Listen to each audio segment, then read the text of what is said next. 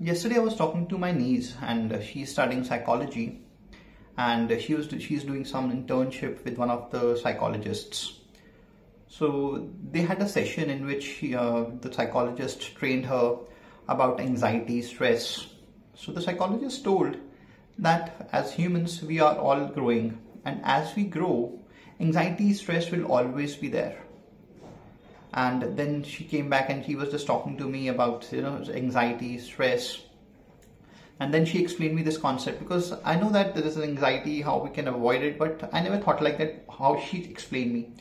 So she said that because as humans we are growing, and as we grow we will fail, there will be self-doubt, and whenever there is a self-doubt there is anxiety.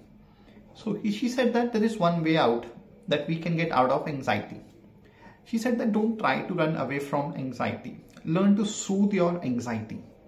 Soothing is like, she said that because we're going to grow for whole life.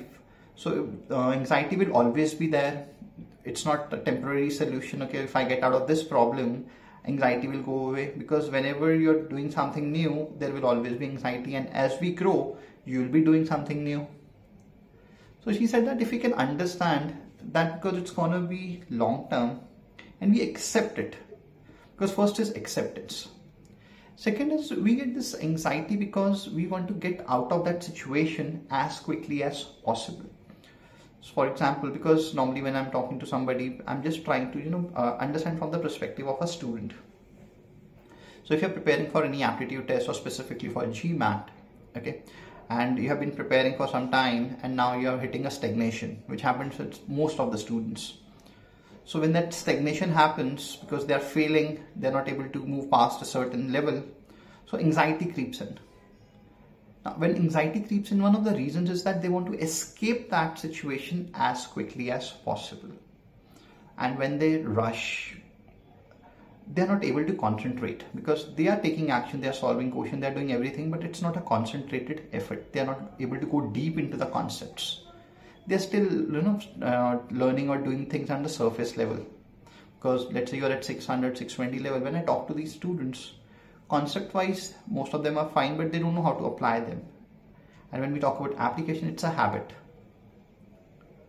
So if you want to get out of this situation as quickly as possible, first get out of rush. Because when you're out of rush, you're able to concentrate, you can go deep, and once you go deep into something, you get out of it.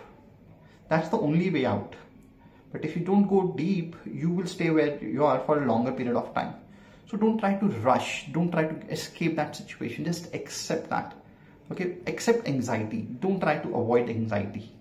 Because if you just accept anxiety, okay, it happens, automatically it goes. Because now you have patience. When you have patience, you cannot have anxiety.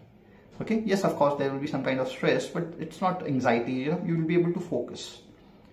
So if you can understand that it's going to stay long term, and you don't try to get out of any situation, or you want to escape any situation, you will be patient, and when you are patient, you will be able to concentrate, and when you concentrate, you can get out of the problems faster.